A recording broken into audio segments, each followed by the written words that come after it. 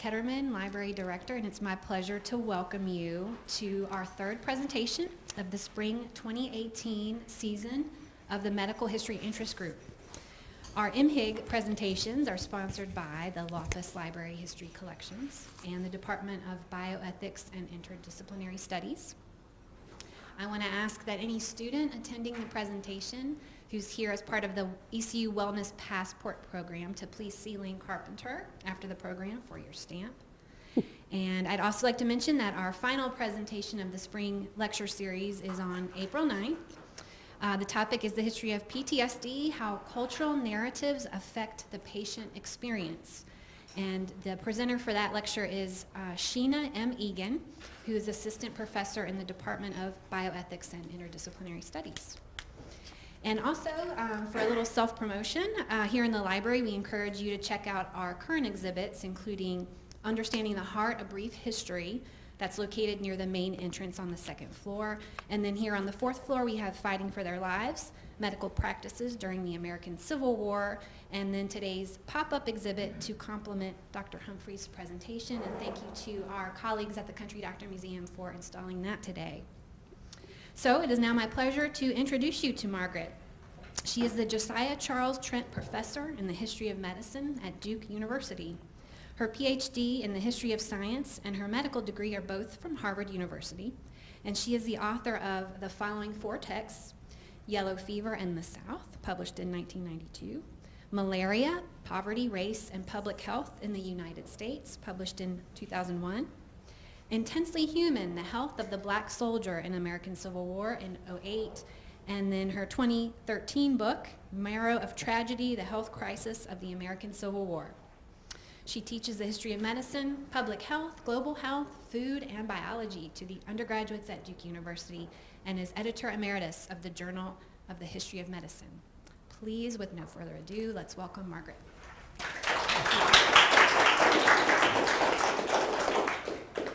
Thank you. The librarians in the audience might be amused by this story. So Marrow of Tragedy comes out in 2013. It's up on Amazon. And so you look at it on the page, it says down there that list of things you might also be interested in. And it had this book on Civil War medicine, that book on Civil War medicine, and a box of marrow bone dog biscuits. I am so sorry I didn't get a screenshot because somebody corrected it. But anyway, their little search and connect didn't quite work. Anyway, so today I want to talk about Civil War medicine, obviously, and this question of diversity. And the thing that I want to emphasize is that not all Civil War soldiers had the same experience when it comes to health. And there are three categories, and your chances were much better depending on which category you were in. So let me just make sure this works. Did that go? Okay. So I'm going to give you some statistics. You know, historians have footnotes. I have a book. You may consult it as well. This is a reproduction. There's the old version. This is the new reprint version. Medical and surgical statistics, so the history of the Civil War. And they go on and on and on and on and on. And if you don't like my statistics, you're welcome to do it yourself. They were great gatherers of statistics in the war. The North better than the South, for reasons we'll talk about. But still, this is the first war in American history that whose health was and disease and mortality was so well tabulated. So we know something like 700,000 people died, soldiers died in the war. This keeps changing and people find new reasons to change the number. That's the little tilde in front of it. 2/3 of those deaths were from disease. And the other third were battlefield deaths or deaths closely related to a wound on the battlefield. And while there are disparities here, they're not the principal focus of my talk, although I will talk about that somewhat. Now this is sort of the central slide of the talk. And with the lighting, it's a little hard to see, I'm sorry to say. But I'll block some of this light. So probably here, I don't have to explain that CSA is Confederate States of America. USA white troops, and USCT is US colored troops, which was their official designation. A tenth of the Union Army was black by the time they'd enrolled all those men from 1863 to 1865. Now, and this is how it was reported, deaths from disease per 1,000 men. I've been taken to task by an epidemiologist saying this is not how we do it. And I say, I can give you the book. This is how they did it, okay? I don't have anything else. The Confederate data you see is from 1862 and 1863. That's actually not from this book. It's from documents created, articles created by a surgeon named Joseph Jones, who used the Confederate Medical Department's records to come up with these statistics. So Confederates died of disease in those 2 years, 167 per 1,000 men. White troops for the whole span, 61 to 65, 53 per 1,000. And black troops are in between, 143 per 1,000. Now, you might think all Civil War medicine was so bad that they should have all died the same. What made this difference? And I hope you're starting to think about how these populations might be different, how 62, 63 only may be different from 61 to 65, and how these black troops might have been different. So that's where I started. That's what I wanted to think about. And it wasn't just me. The people who wrote this whole series of books, compiled them in the 1880s, had a whole section on this disparity. Because they too were fascinated by what they knew. Now the reason there's no data beyond 1863 for Confederate disease, anybody know? If we were in Richmond, somebody would pop up and say, oh, they burned Richmond. They burned Richmond. Just like they burned Atlanta, they set off the powder magazines and the storage of gunpowder in the city, and it caught the city on fire. The Confederates who were retreating wanted to deny the Union troops their gunpowder, so they ended up burning the city. So with that went the warehouse and all the storage of all that paper that was lost. And Washington, D.C., the National Archives was built on all that paper when that was left over from the war, the huge volume of record keeping. So fortunately, Joseph Jones wrote up these summary things in 1863, or we wouldn't even have that. So now, so if I'm going to say that doctors made a difference or medicine made a difference, then what did the Civil War doctor have that was of any use at all? First of all, there were some drugs that made a difference. Quinine, and not everybody knows that malaria was a major problem in the United States in the mid-19th century. It was particularly a problem in the South. This part of North Carolina, coastal South Carolina, Florida, and Louisiana, the Mississippi River Delta. Malaria did a number on U.S. Grant's troops as he was laying siege to Vicksburg. So malaria was an important disease in the war for not just killing people, but knocking them down, putting them in bed. And quinine is an effective drug. It is a drug with a lot of side effects, but compared to dying, for example, it's a tolerable drug. Opiates were available already in the war in a variety of means. There was laudanum, liquid opiate. There was injected morphine.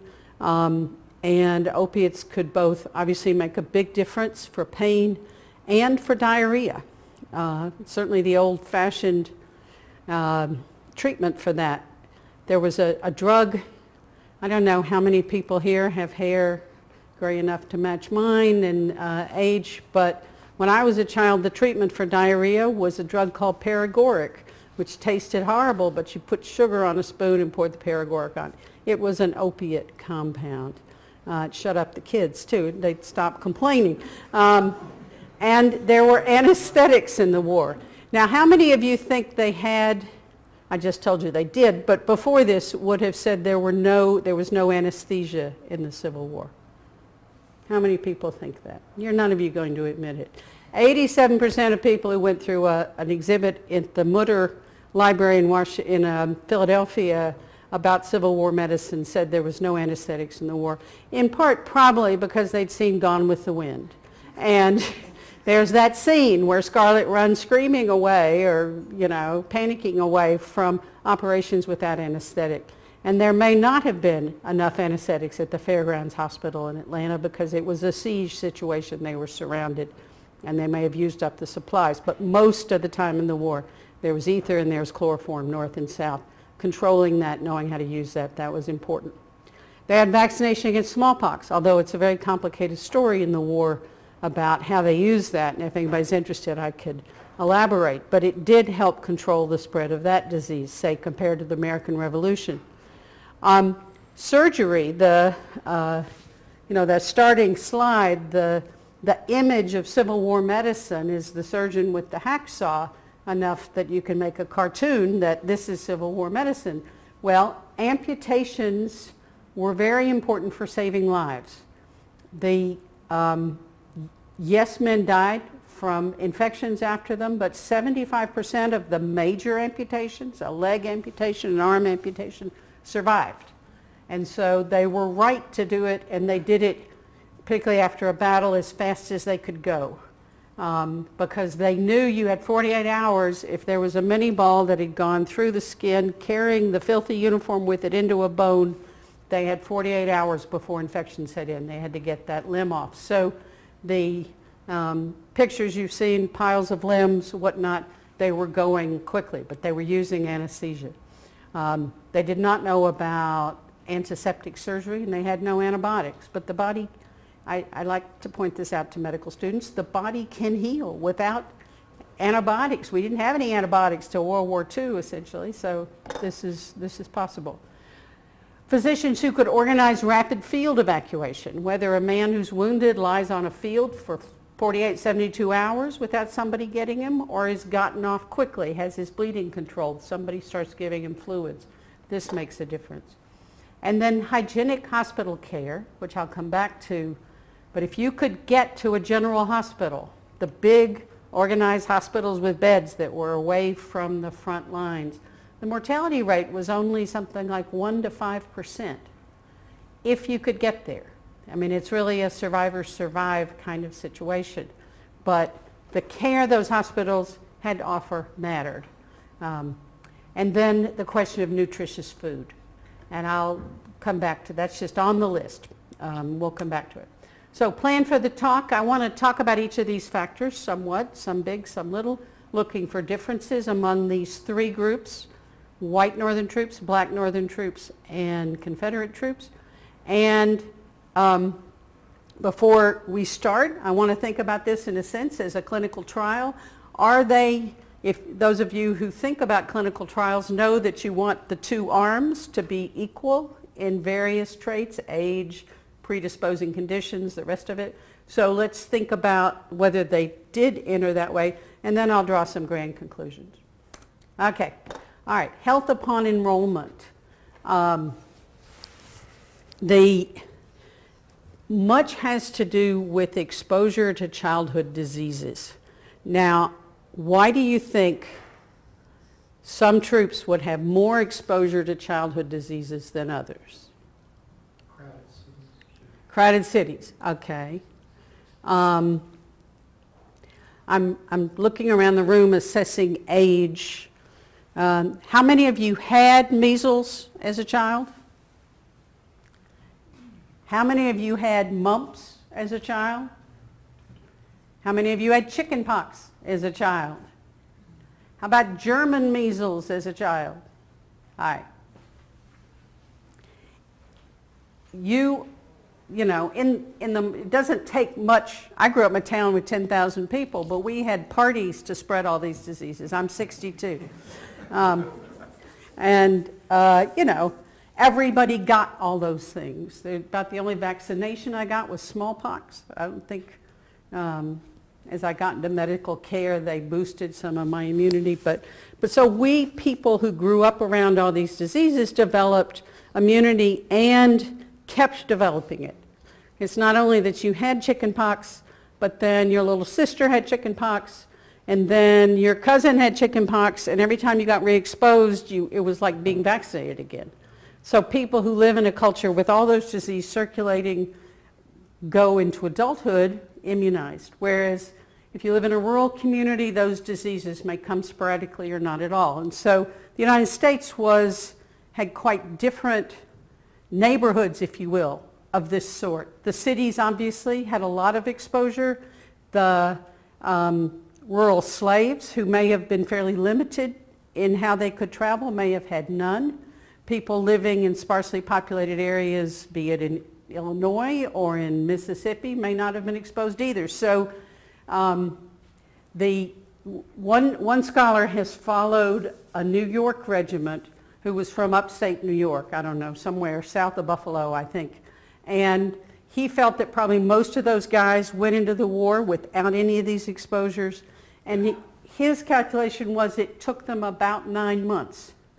Either you got immunized to all those things by being exposed to them, or maybe you died of measles pneumonia, which is a real problem in adult people. But they had to run through all sorts of things and either get used to them or go home, you know. So there would have been, on the Union side, more cities, more people who started out immunized, and they would have gone in very well nourished. And so Union white soldiers are going to beat Confederate soldiers in this regard. By beat, I mean be stronger in this regard, and certainly better than the black troops, who 75% of them were ex-slaves and had not been ex-slaves very long before they went into the Army. Okay, environmental effects. The South had diseases which would have weakened the Southern troops from childhood on. One was malaria, both falciparum, far enough south, and vivax. Malaria stunts the growth of children. Hookworm is another disease that causes chronic anemia in children and stunts their growth, and many Civil War soldiers were carrying hookworms in their intestines on enrollment. Hookworm, though, doesn't like cold weather, so you don't get hookworm, say, much north of the North Carolina line going into Virginia. As soon as you get in Virginia, the hookworms say, we're out of here, we're going back south. But I mean, it has to do with sandy soils and temperature, and there's a whole environmental gradient about it. So those people, everything else being equal, would have gone into the war more weak. The black slaves who were on southern plantations were equally exposed to those sorts of problems, although they had some hereditary benefit that helped fight malaria. We can talk more about it, they're interested. The general poverty of the South, particularly the yeoman South, the non-big slaveholding South, would have also fueled this, that they would have had poor nutrition in childhood. We know the slaves had poor nutrition in childhood. So that would have benefited. The Union whites, again, would have gone in healthier than the Confederacy and then the slaves. Excuse me. Stop me at any point if you want to comment or challenge or question. Okay, yes, sir. The hookworm disease would have also been a failure of public health because people stepped out into the woods to death.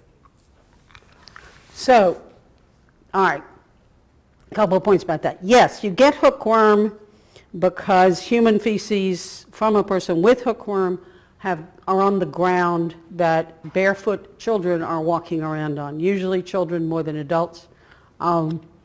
They didn't know any of that in the 1850s, 1860s. That's really not figured out until after 1900.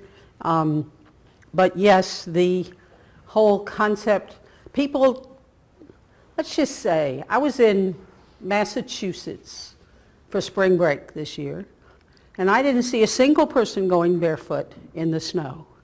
Going barefoot is not a northern thing, okay? Whereas my daddy, growing up in West Tennessee, son of a dentist, prosperous family, they didn't see any point in the boy having shoes in the summer.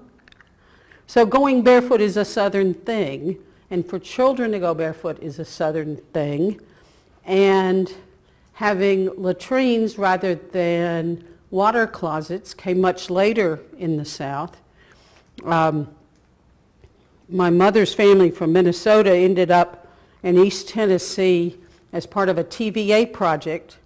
And the TVA built houses for the imported workers, but the local kids, this is the Watts Bar Dam and where the Watts Bar power plant is, they had no indoor plumbing. They might have a pump with water. So, you know, latrines are latrines and they can soil the ground. So yes, to say it's a public health failure implies somebody even knew that this was a problem. It was just more common in the South. It's tied both to environment and poverty.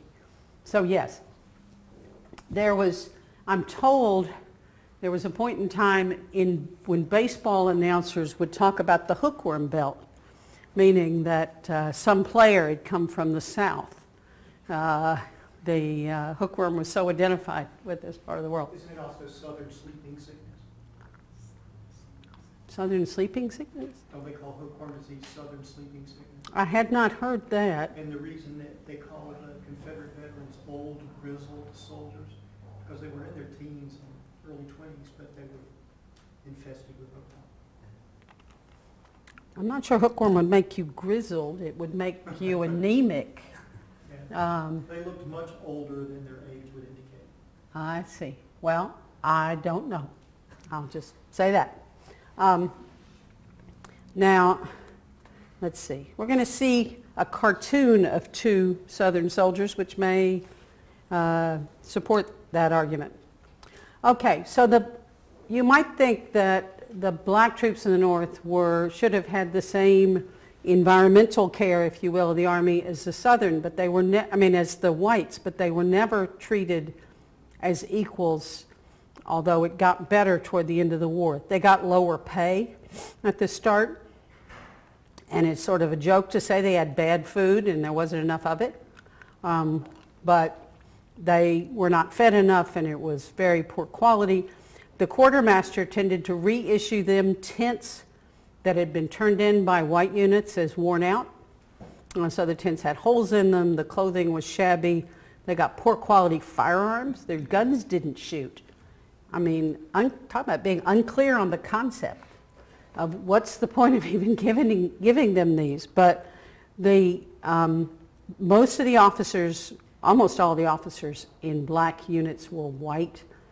Some of them were men of great dedication, like Robert Gould Shaw in the Massachusetts 54th, but most of them were there to be officers, to get the pay, to get the promotion, to get the pension.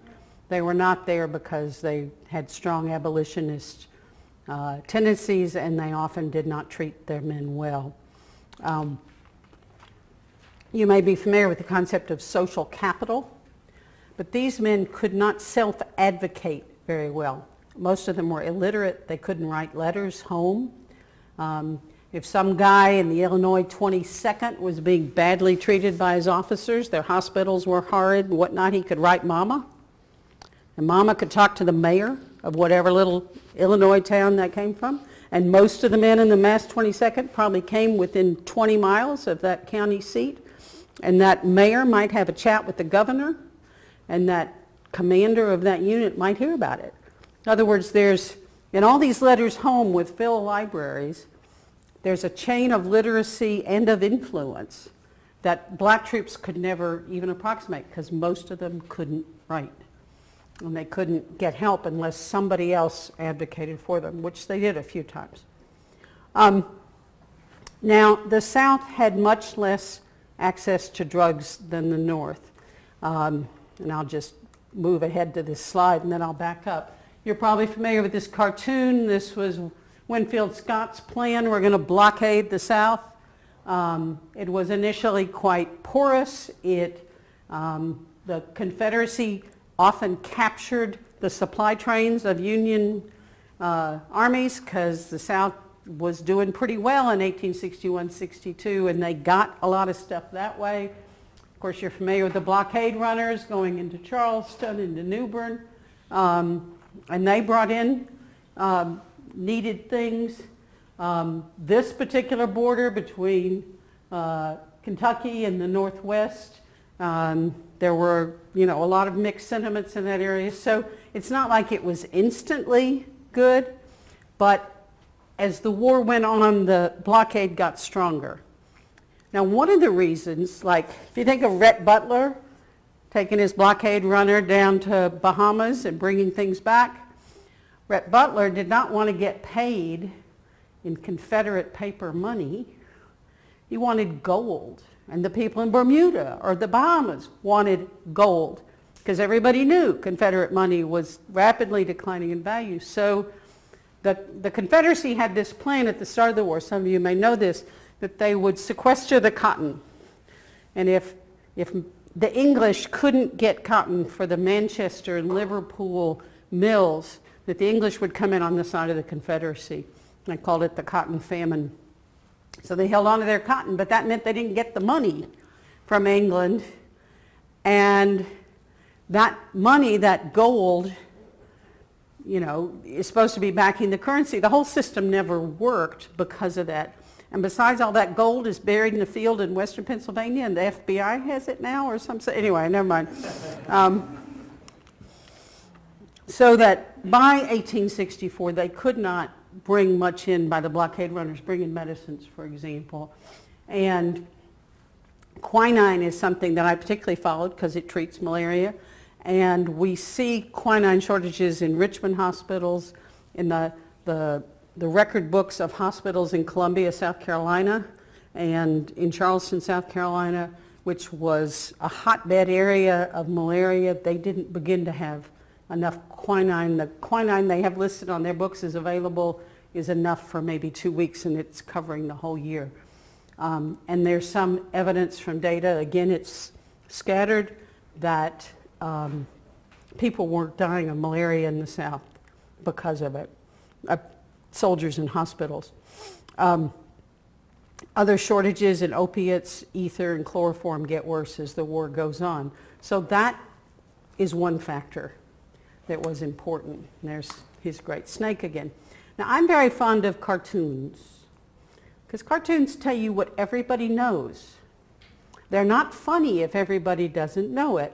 So here we have two old before their time Confederate troops, skinny, poorly clad. Now, this is a northern depiction. Obviously, it's from Harper's Weekly, but already in 1862. And one says to the other, and this is the mountains of West Virginia. Awful, what would become West Virginia, awful cold, ain't it? Second picket, cold, yes, and I'm just getting another shake of that agur, and no quinine in the Confederacy. Agur's a word for malaria, ague, and he doesn't have any quinine. Worser still, I got them Blue Devils after me, and nary a drop of whiskey. Now, not many people know that Coach K had a role in the Civil War. I love that joke. And when I gave it at Dartmouth, nobody laughed. What are the Blue Devils here? Anybody know? What would whiskey cure? DTs, the alcohol withdrawal, the pink elephants. So I guess, supposedly pink elephants are what you see in the modern day. Blue Devils, I guess, are what drunks saw who didn't have access to whiskey before. So I wish I was home. They argued over apples that were growing in North Carolina and making brandy from them because the doctors wanted the brandy to give to patients and the troops wanted the brandy to give to the troops. And, you see this increasingly in the South, discussion of shortages. So this is just the stats on malaria.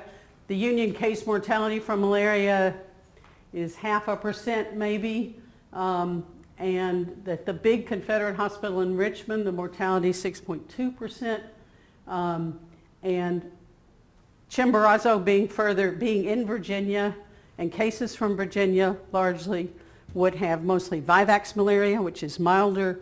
We don't have any data at all for South Carolina, Louisiana, the areas that would have had falciparum malaria, which can have 30% mortality rate compared to much lower rates for Vivax. So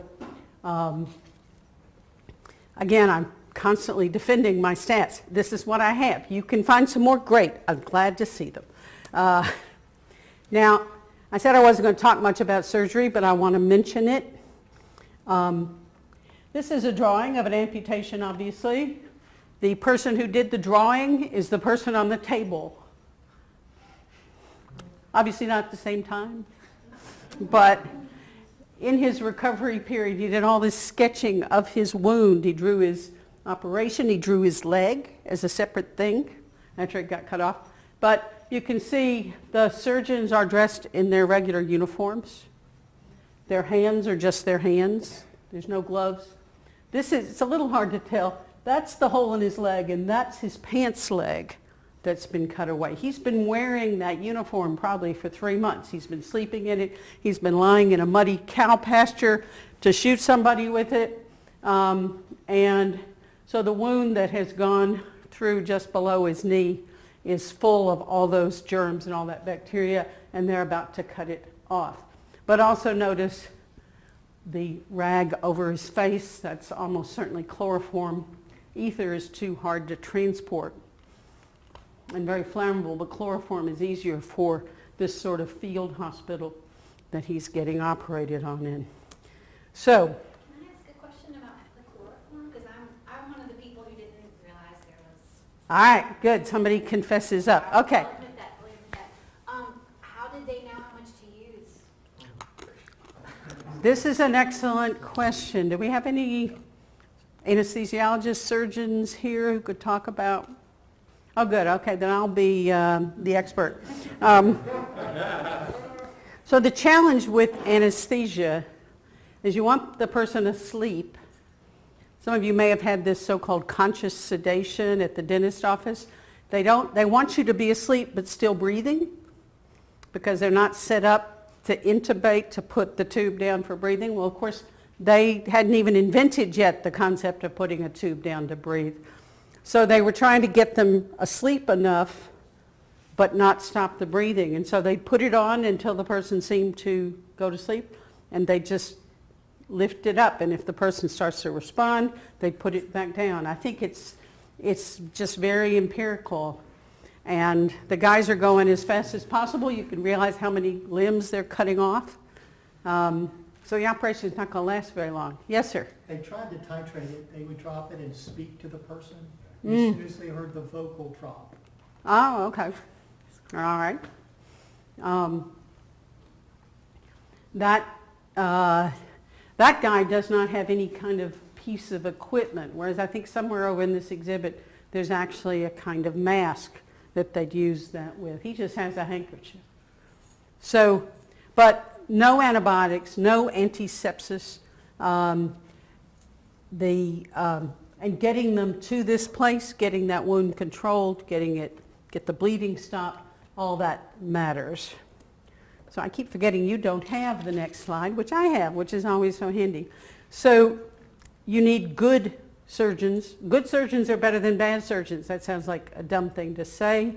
But the white troops in the north got the better surgeons because they got the first surgeons. The black troops weren't enlisted until 1863, by which point there weren't many doctors left to become surgeons for the black troops.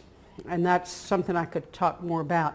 The surgeons in the south and the surgeons in the north were probably pretty similar. Many of them trained at the University of Pennsylvania.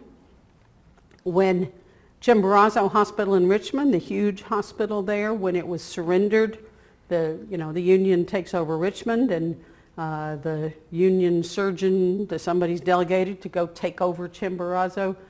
The guy who surrendered as head of the hospital surrendered to a classmate from the University of Pennsylvania.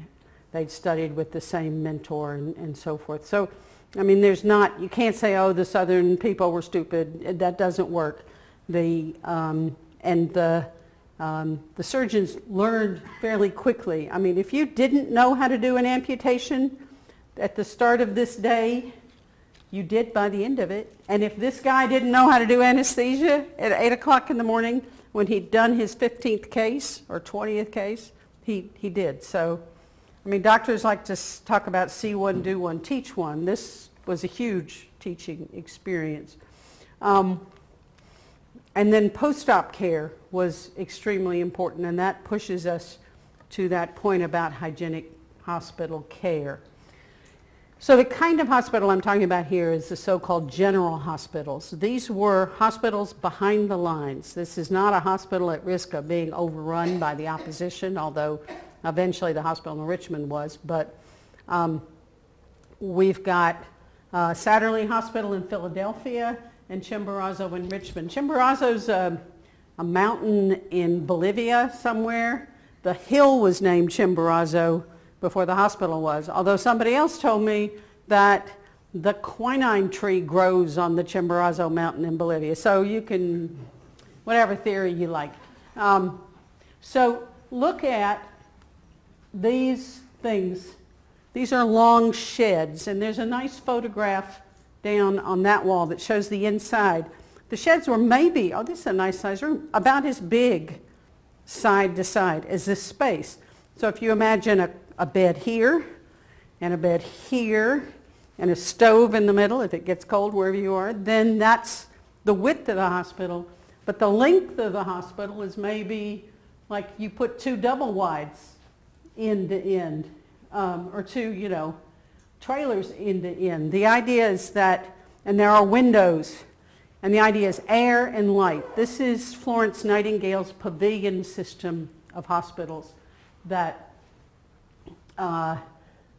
both sides embraced as the way to build a hospital. Lots of light, lots of air. They didn't know about germs, but they knew that these things made for better healing.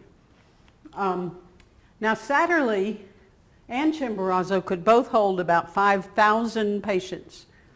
And the thing that impresses me, now I don't know how the response time is in the emergency room of the hospital here. I know in Duke Hospital that once somebody is going to be admitted, we're definitely going to admit them, they're going to go to this kind of bed, you wait 12 hours for the bed to be available, because there's just, the limit, of course, is nursing care. Not the physical bed, but the nurse to go with it. On the other hand, Satterley got almost 2,000 patients from Gettysburg. They came, within a few days. The guy at Chimborazo or some of the other hospitals at Richmond could hear that you need to send out 250 patients because you're getting in 250 patients tomorrow. I mean, this rapid turnover. One of the ways they did that, you can see here and maybe see it a little better there, they had tents. They could rapidly expand their bedding through tents. Tents sound kind of primitive, but when they got outbreaks of gangrene, they would so-called go under canvas. They'd move the gangrene patients out away from the general population so that whatever evil miasmas were rising off their bodies would stop making other people sick. So the tents had a variety of uses. They also put smallpox patients out there who they knew would be contagious. Of those people that got to Satterley from Gettysburg, a tiny percent, probably fewer than 20, died. So if they could get there, they did well. Now, one of the reasons they did well had to do with who was in those hospitals. Now, this is the northern situation. And I know it's hard to see, but this label here says "Our Heroines." Now, the nurses in Satterley looked like that upper right corner. And those of you who are my age or older probably remember the flying nun with her headdress that she could supposedly fly with. This is the Sisters of Charity. A lot of northern hospitals were in places with a large Catholic population and had nursing orders who could come and help out in the hospital. Other places, there were women who volunteered, or women who actually got hired and paid and became part of the nursing corps. Dorothea Dix famously organized the nursing corps in the North. She said she just wanted women who were 30 or over, plain, and not there to look for a husband, but to get down to work and be serious. I don't know how well she did on that, but and they also did things like hire women to make pajamas for the men in the North. They'd hire young adult women who didn't have jobs. The philanthropists would set up sewing machines, and they'd do things like that. So this is actually a picture that's praising the United States Sanitary Commission, which was sort of a Red Cross group. It was run by men, but it was staffed by women, and really funneled all the patriotic fervor of women in the North into caring for the men. In the hospital, having sanitary fairs where they raised money for the troops in the hospital, sewing clothing, as I said, and then organizing clothing, and then directly on the battlefield. There was one point when Ulysses S. Grant's army in Tennessee had exhausted the food in the countryside around his camp, and the men were getting scurvy. And the call went to Chicago. A telegram went to the Sanitary Commission in Chicago and said, Grant needs scurvy-preventing foods, anti-scorbutics. They didn't know about vitamin C, but they knew what foods mattered. And they didn't have many oranges and lemons in Chicago, Illinois, but they connected to the heartland to get potatoes, which actually have a substantial amount of vitamin C in them. Various things like onions and cabbage. These strange German people who had not so long ago moved into the Midwest, they took their cabbage and they put it in vinegar and they called it, and it's interesting to see all the way sauerkraut could be spelled. So these sorts of foods, turnips, carrots, parsnips, anything, were funneled down to the Chicago office, put on boats, sent south to get to Grant's army. So the Sanitary Commission could organize that sort of thing.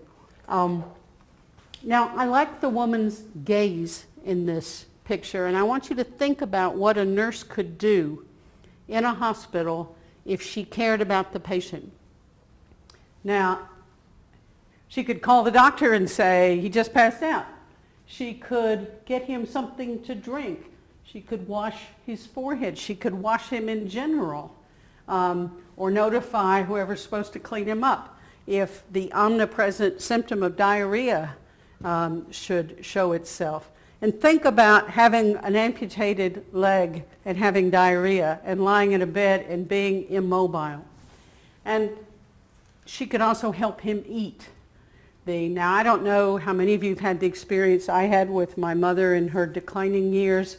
She'd be in the hospital for something. I'd come in and she had a lunch on a tray, all right, but she hadn't touched it and she didn't like it. And she was kind of dozing, and I'm like, Mother, you've got to eat some of this. I don't want any of this. Can you go get me some ice cream? Or get me some pudding, or get me, I don't know, whatever she wanted. She wanted me to go to Dairy Queen and get what she called a Flippo, which was one of these kind of soft serve things with stuff stirred into it. But my point is that someone who cared can get food into the patient, whereas if nobody's paying attention, they just take the tray away after a while. And you've probably, I don't know if you've cared for elderly relatives, but it's very common. So all those things, an attentive caregiver makes a difference. Now, the other things that are controlled by doctors or by medicine is rest, the ability to stay in your tent when you're tired, to go on leave, go on furlough if you're ill and they let you go home. The U.S. colored troops were often denied this. They believed the kind of rhetoric the Union people did, that the black troops are lazy and they're like slaves, they're going to lie, they're going to try to get out of work. And that CSA is a typo. It should be the fact that the U.S. colored troops were in great demand. They did a lot of the labor for the Union Army. They built barracks. They were put in place to build up forts or build protective barriers. They were often, put in that position to do the work, and they were wanted. The cleanliness of the hospitals varied greatly across these three groups. In the Union, with those white women paying attention to the white troops and pushing for hospital quality of care, it's going to be better than for the black troops who don't have that kind of attentive female attendants by and large. In the Confederacy, 75% of the people who worked in hospitals were slaves. So think about that dynamic. Think about all the ways a slave could, the likely animosity of the slave toward this Confederate soldier who's in bed, who is fighting to keep that man a slave or that woman a slave. And while they would do their duty as ordered, they might not do it to the degree that the caring northern white woman might do. I'm not sure I would want my enemy being my nurse. But of course, Southerners would have said, oh, they're not our enemies, they all love us. Well, maybe so. And this whole point about social networking depends on literacy. Now, the most important issue, though, I think, for the differential in mortality between white and white Union, white Confederacy, is food. And it's not an exaggeration to say the South lost the war because of food. It's the first thing Robert E. Lee asked for when he surrendered at Appomattox. He could not go on. You can't go on if your men are so starved, and it got to that point. Now, what happened to the food? Well, in Virginia, for example, where so much of the war was fought, they trampled over the agricultural land. They burned the fences that kept the animals in place. They raided the barns, both sides, raided the stored hams and things like that that were in barns from the locals. Sometimes they paid for it, sometimes they didn't. Their money was of shrinking value. People in North Carolina, there were, a lot of food being produced in this area, and people who had access to the sounds and boats, they would rather get to the Union lines and sell their food for Union money than to sell their food to the Confederacy. And they did it that way. I mean, you're not giving all that work away. And men in hospitals couldn't do the foraging that men in troop units could do. The men in Richmond hospitals, we're told, were reduced to a diet of peas and cornbread and not much of that. So there's a diary of a woman named Phoebe Pember who was sort of a matron in Chimborazo Hospital, and she was kind of an administrator, if you will. And she talked about how in the kitchen they'd make a big pan out of cornmeal and smushed up peas, like field peas, Crowder peas. And they'd spread it all out in the pan and they'd cook it. And then they'd say, how many men do we have to feed? And that's how many squares they cut out of this pan for this food that was available. And in one of her famous quotes, epicures sometimes managed to entrap rats and secure a nice broil for supper, declaring their flesh was superior to squirrel meat.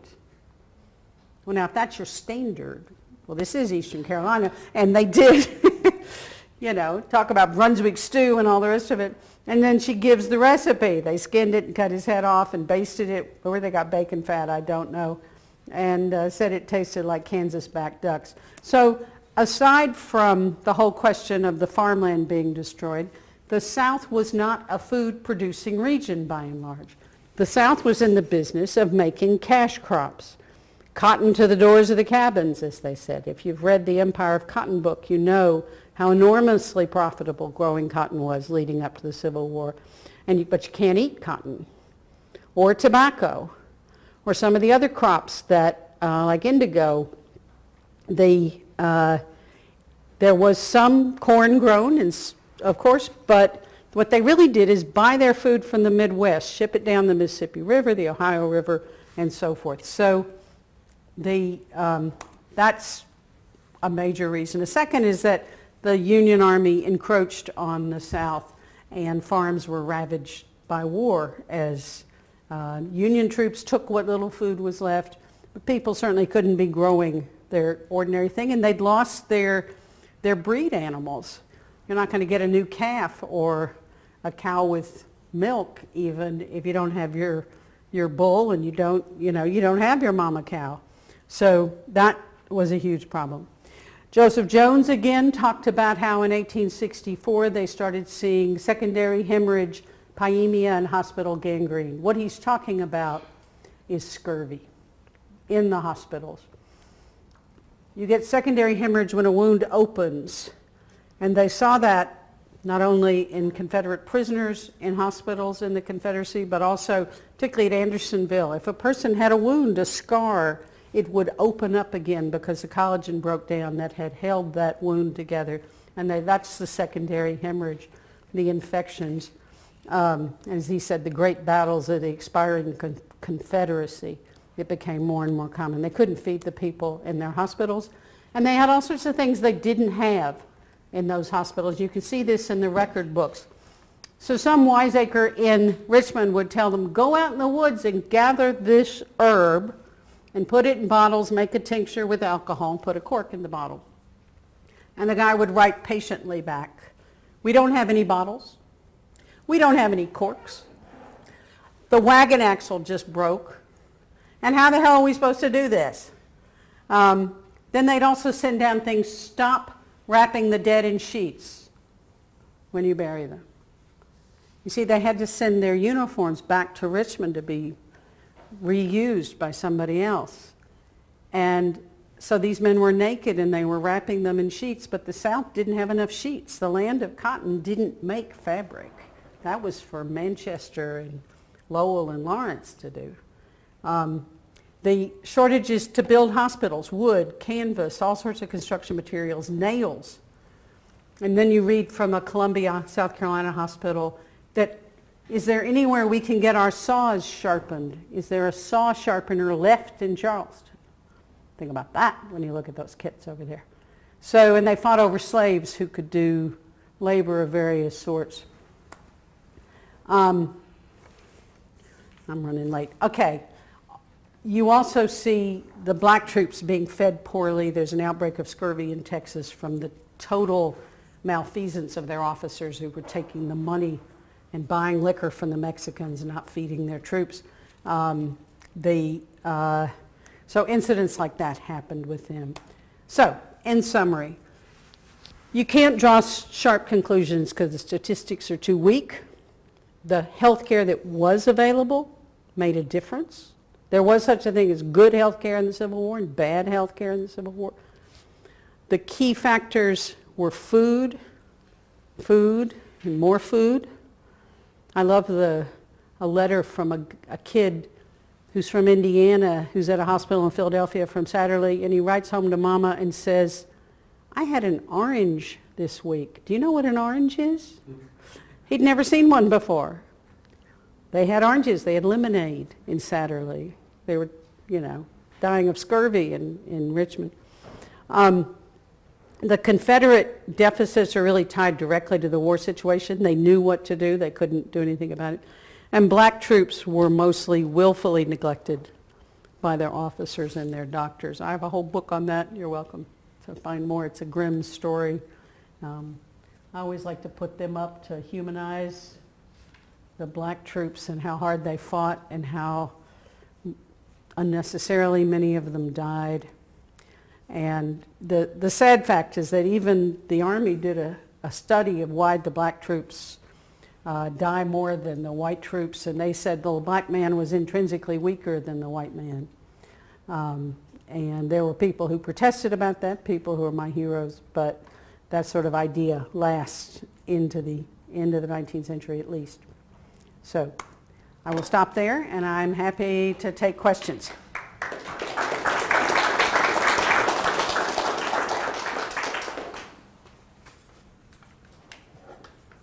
Because we want to get both the question and the answer on tape, I would like to bring this to various people.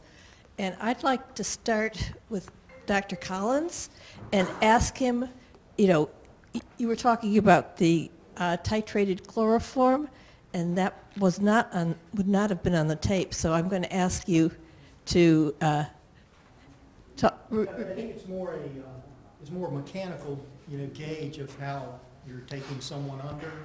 You start titrating the anesthetic dosage and talk to the patient, and as soon as their voice drops, you start easing up on your drip. Mm. Well, certainly there's the old-fashioned, I want you to count back from 10, 9, 8, and then you wake up and your knee hurts like hell. Anyway, that's just my personal experience. Okay. If you've not already done so, please sign the attendance sheet before you leave. We've got refreshments, and you're welcome to take them. We also are having a reception for the opening exhibit over there. And I saw a hand. Okay, well. Could you say something briefly about the incidence of and the mortality of dysentery and diarrhea as a result of the troops eating green corn and unripe apples? First of all, diarrheal illnesses were the most common disease in the war.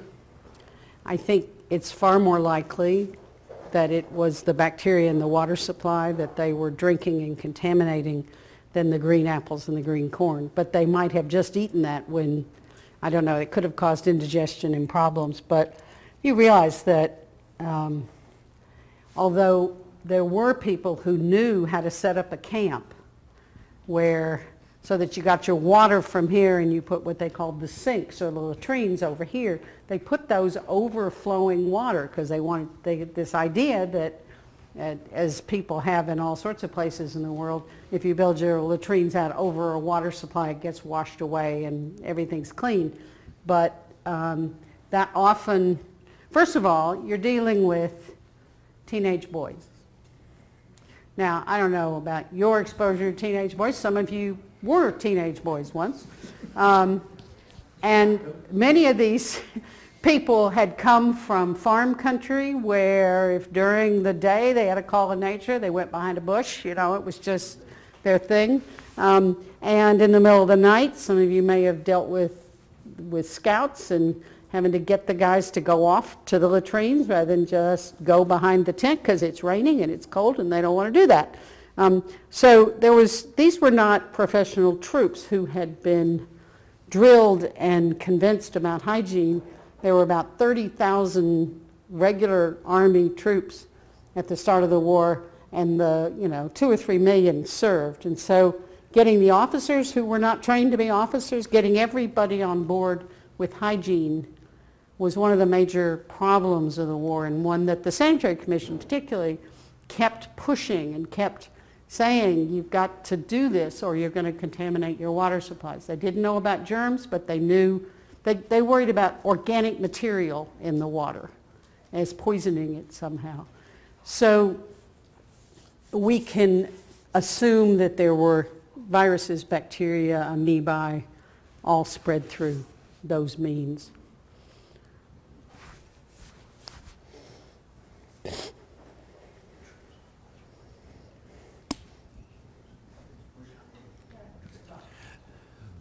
Civil War hospitals particularly were developed just for the purpose of taking care of the wounded. But I was wondering if the two that you mentioned here, one in Richmond and one in Philadelphia, if they were affiliated with other hospitals or were they precursors to what exists now in those cities? Okay, I would add that they were for diseases as well as the wounded. There are a lot of levels of hospitals, so every regiment had a tent with 3 or 4 cots in it for the guy who's sick, just while the regiment's camping out. And they built bigger sort of tent cities, say at Gettysburg after the battle, to take care of people. But the idea was to get them to these general hospitals, these large hospitals, if they didn't recover quickly.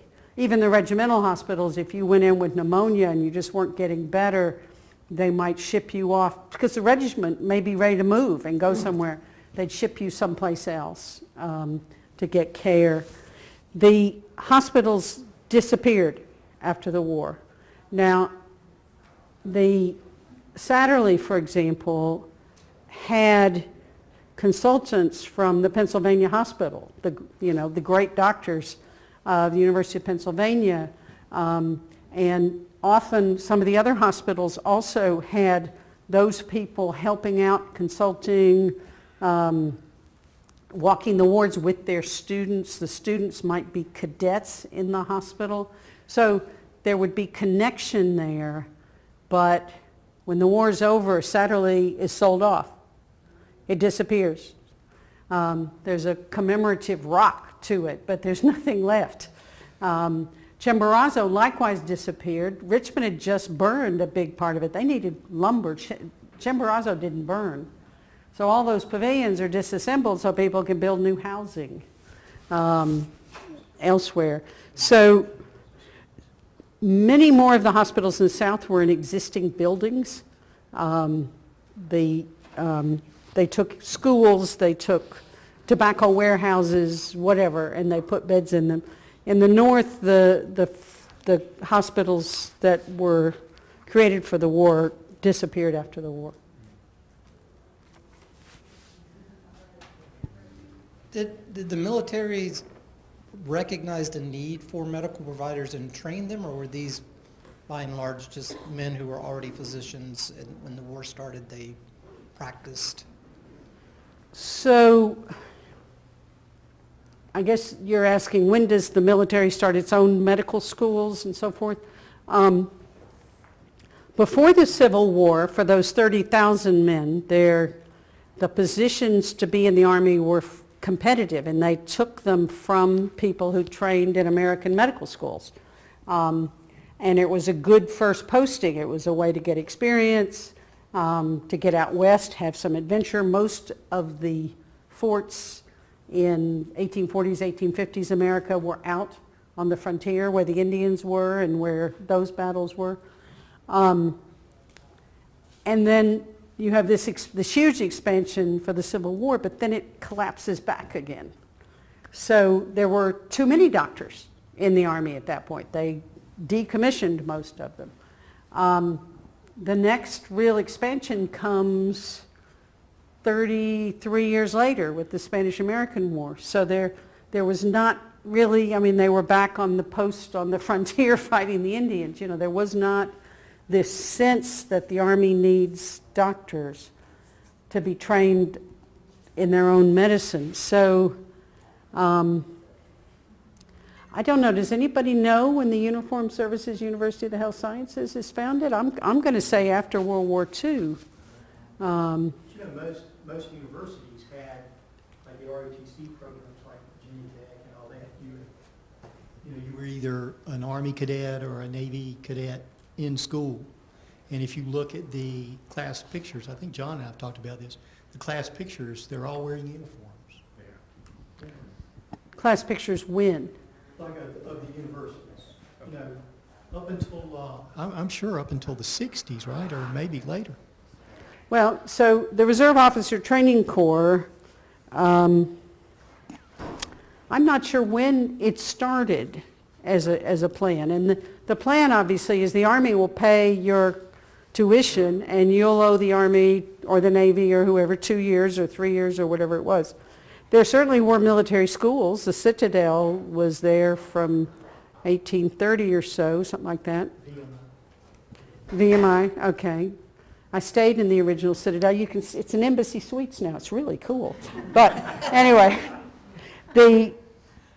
but when they didn't specifically train doctors, I'm going to guess until after World War II, as doctors, as a doctor medical school. They could have been a ROTC person, and my guess is the first stage was that someone goes into the military and becomes a medic or something, and then announces that he wants to be a doctor, and the Army sends him for that. But I know, for example, in the Korean War, my father was a dentist. He graduated from UT Dental School in 1852, and a lot of his classmates had the choice. You can go in, you can get drafted to Korea, or you can go into the reserves and be a dentist and do that for your service. And so everybody, you know, it was a way to do your internship and get your military service done at the same time. But the Navy, in his case, had not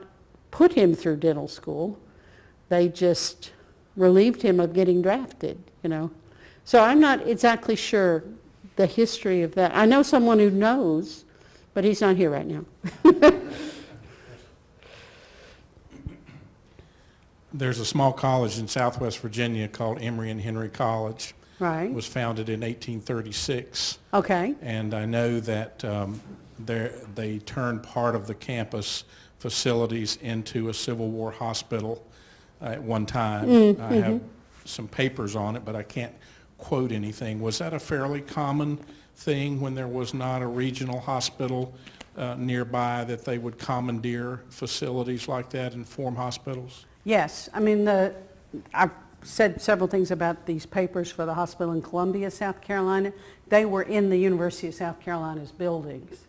And already in 1864, the president of the University of South Carolina was sort of, excuse me, we'd like our building back. You know, I guess not a strong patriotic fervor there. So yes, they did that. They took girls' schools. They took whatever they could get, particularly places that had dormitories or had that kind of layout of regular rooms that they could fill up in the South. And because it was suboptimal, it wasn't the nice pavilion, you know, with everything designed, but it's what they could do. So yes, they did. Now they didn't always, like the James River Peninsula was a place that needed hospitals through the whole war, just as Richmond did. Whereas Columbia, South Carolina might have been a place that was convenient at some parts of the war, but not others, as the war moved around. They didn't, for example, have hospitals at the fairgrounds in Atlanta until, you know, 1864. So Sherman rearranged things, as you can probably imagine. I was just going to speak to the question about military professionalism in medicine. Okay. I graduated from USIS. So USIS opened in the 1970s. Thank you. And Uniformed Services University of the Health Sciences, the military medical school. Our national military medical Opened in the school. 1970s. Thank you. Okay. Yes, and physicians didn't receive rank in the services until after the Spanish-American War. So until then, they were just consultants who were working alongside. No. The surgeons in the Civil War, if you were a full surgeon, you were commissioned a major in the Army, and assistant surgeons were something less. Captain, yeah. So that was a huge difference because there were also contract surgeons, and they would hire the local docs to be contract surgeons maybe for a month, say the doctors around Gettysburg, because the commissioned people got pensions and all the rest of it. So now that may have changed by the Spanish-American War, I don't know, but they were in the Civil War, they were officers, just so you know. But thank you for that. I figured it was fairly recent, the buildings are all shiny white and everything. Did you work with Dale Smith or Robert Joy there? Yes, I did. And then, so I worked with Dale Smith. I got my master's of public health there. And then I studied Army medical history down at the AMED Center and School in San Antonio under the senior historian there. Yeah, to the question of the officers, presumably those would be volunteer commissions, though, not regular Army commissions that the surgeons would have gotten, because even high-ranking generals still would often have low ranks in the regular Army, but would receive temporary high-rank volunteer commissions. So you may both be right that they did not commission regular Army officers for that. My question was about a story that I have heard many times and assume may be apocryphal, so I'm curious about your take on it, about the use of substitutes for surgical thread in the Confederacy, in particular horsehair, and the practice of trying to render it more pliant by boiling it, and then discovering that inadvertently, not knowing why, they had a much better recovery rate. I've heard that story too. I don't know anything about it. I can't contribute. Somebody, I gave this talk last week in Spartanburg, South Carolina, and somebody asked me exactly the same question. So it must be in somebody's book or someplace. It's out there. So it could be. Wayne, can you comment on that? I think we have something in our exhibit that might. There are two types of suturing needles suturing thread in the exhibit, horsehair and catgut. And I'd read in, I think, at least 2 books that they would boil the horsehair, which would make it inadvertently sterile, which they didn't know and didn't really care about that. But that's what they would do to make sure that they could weave it through the skin. But that's at least what I read. I'm not sure, I mean, if you think about modern sterile suture material, you've got the package and it's attached to the little hooked needle, and you've got your sterile gloves on and your sterile forceps, and you pull it out, or your needle holder. And if it lies on the patient at all, it's lying on that sterile blue drape. But this horsehair that's been boiled would then be handled by the hands of those surgeons we saw in that picture. So that makes a nice story, but I'm not sure it would have made that much difference. It might have held better than silk, as I understand it, was. And it still wicks. Yeah. It still wicks whatever on the surface. No. So surgical techniques, there's a fellow at Duke named Justin Barr. Get him over here. He is a historian of surgery and an MD, PhD as well, and is doing a surgical rotation or surgical residency at Duke. So he could answer much more of this conversation. His research is actually on vascular surgery, you know, how Army surgeons learned to sew blood vessels back together, for example, trying to save legs or whatnot, and how that technology moved to the civilian sphere and finally ends up being bypass surgery on hearts. But anyway, he's a great speaker. Highly recommend it. Yeah, I had a quick one. Was the U.S. Navy's statistics involved in the ones you showed, or were they separate, or it's all the same statistic? And can you comment on what their health was compared to, say, the Army in general? I don't know. There were a few black troops on ships, but how their health was, I can't tell you. I think they are part of those general statistics, but that may be all Army. What do you think, Book? I don't know. The Navy was very small in that time period. Speaking to your question about the sailors, black sailors, and about 10% of the maritime service was black as well. And the problem, I've never looked specifically at the data, but if you think of it from the perspective of what jobs they would be doing aboard ship, their health wouldn't be the greatest. However, you're still being treated by the same surgeon on board ship, and there would be somewhat of general similar medical care. But yeah, they were, depending on where they were serving, depending on if they were blockade runners versus the monitors, that sort of thing, it was their service. So yeah, that would be my input there. I didn't think that the same surgeon would be working on Everybody. Oh, that was it for me. If you could put that on tape. I hadn't considered that the same surgeon would have worked on whatever population, whatever minority would be on the boat, so that's interesting. Yeah. Anybody else? If not, thank you very much. No.